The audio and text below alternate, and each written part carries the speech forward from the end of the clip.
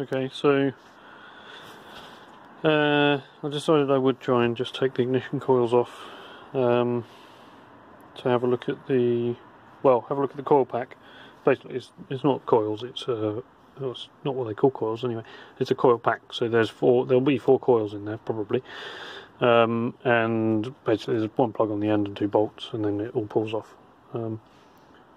But interestingly, and this might be what one of the noises was, the auxiliary belt is kind of in the process of shredding itself, so that's fun.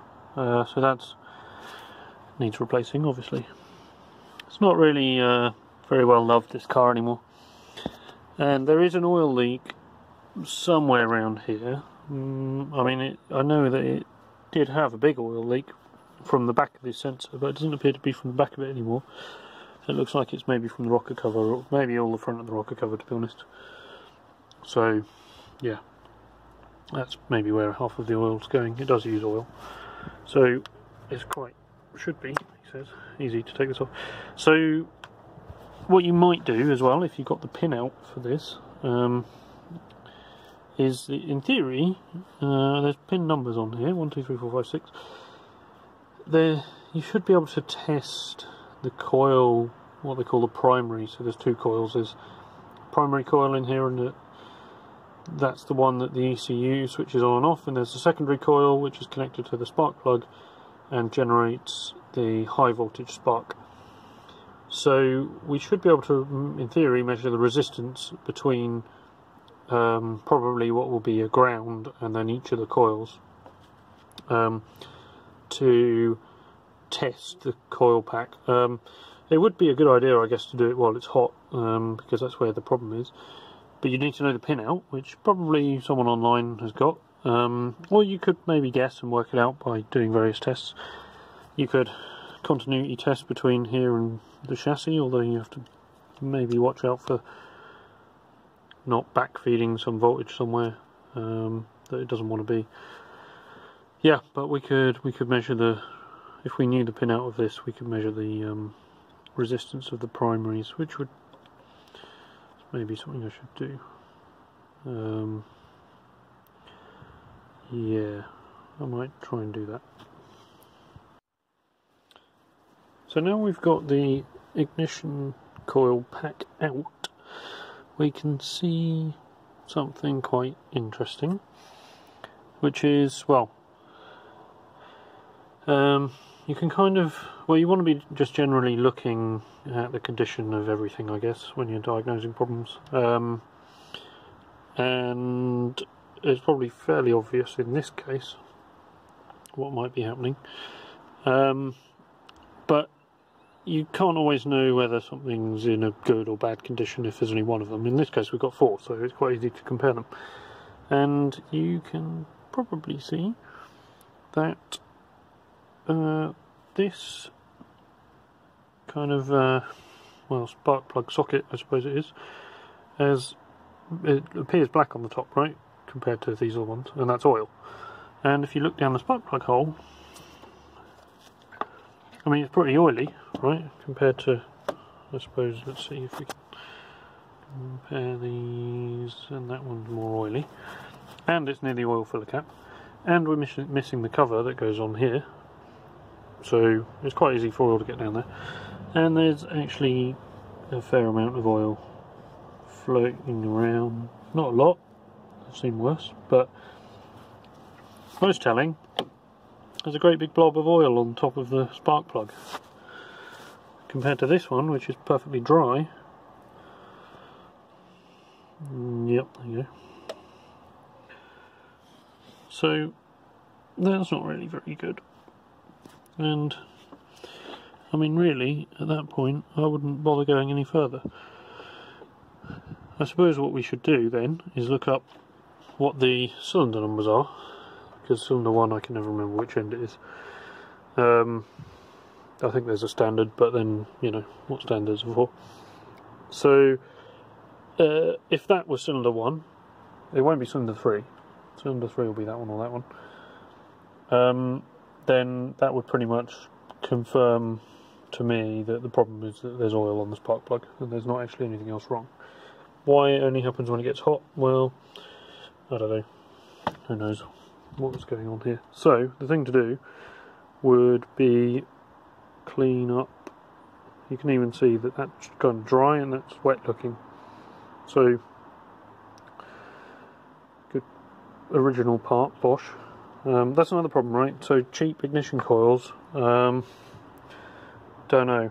I think you could put probably a brand new cheap one on, think that the problem is still there, therefore it must be some other component on the engine, replace everything else and then find out that your new cheap coil actually is no good. So with ignition coils at least, I think I would probably buy at least another Bosch one. I don't know, it's always hard to know. If you want to save yourself a few pounds and you don't mind wasting some time, then maybe get cheap. But I've kind of started to realise that it doesn't seem to actually pay to buy cheap. So buy cheap, buy twice, they say, and at least with suspension components that's definitely true. And with exhausts, so like this exhaust. But there we go. So the thing to do now would be clean that plug, probably take them out. Maybe I'll do that. You can just have a look, and we'll see then if this one's misfiring. That'll be interesting. So here you can see that spark plug from cylinder 1. Not that well because the lighting's not great. But yeah, I mean it's not very healthy. I shouldn't really be holding it like this, but it was kind of a bit sticky to get out, which worried me, but I think that's just all the crud in the threads. And then, okay, so in this case it looks like it's sort of been burning okay. It's a bit difficult to see the colour, that's better, of the tip. It's kind of a whitey browny colour.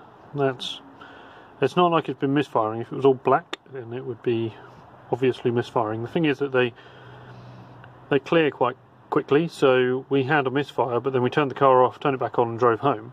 So in that time it's probably burnt all the soot off from misfiring if it was this cylinder. So we just take the other ones out and compare them basically. So you might not be able to tell if that's good or bad, but you can compare it to the rest and see they should all be the same at least. Okay, so there's some kind of interesting things going on here with the spark plugs. Very difficult to see here, but that, for a start, this is whatever cylinder it is on that end, left-hand end, and the electrode is kind of squashed out of round. You can maybe just about tell it's a bit oval there. So all of the plugs are also pretty white on the tip, which I think is okay, but maybe suggests they're maybe running a bit lean, and that's probably got something to do with long-term fuel trim. That one also, yeah, doesn't look round. I mean, they will get eroded by the spark. I think that should have been round originally. This one, interestingly, the actual kind of yeah, you can see it better there. The bolt, the nut part of it, that you undo, is very brown. So it looks like it's been very hot in there, or it's had oil in there that's burnt off at some point.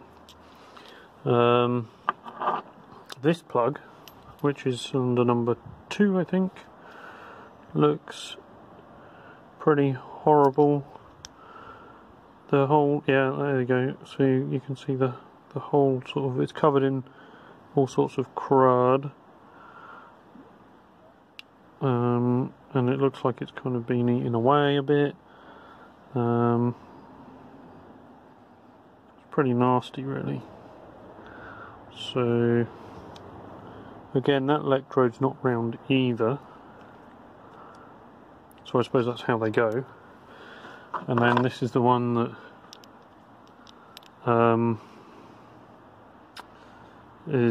was full of oil, so you can compare the 4 of them there, and you can see they're different. So So they were in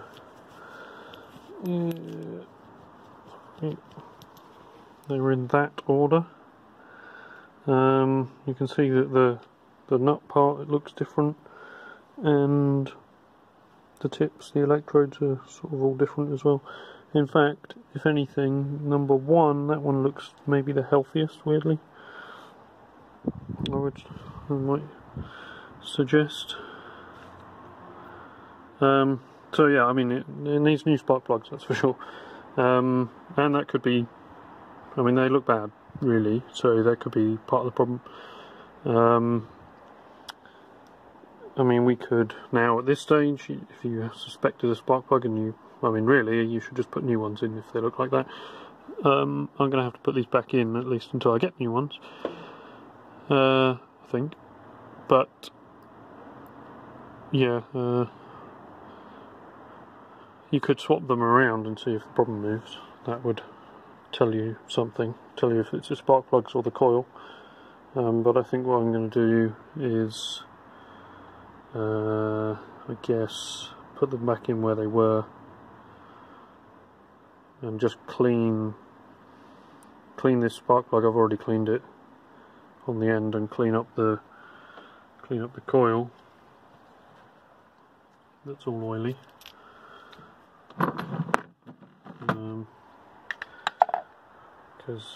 And inside there with some brake cleaner. I'm not entirely sure what you should clean spark plugs with, probably not brake cleaner, but I'm going to do that anyway. So yeah, we'll see how that goes.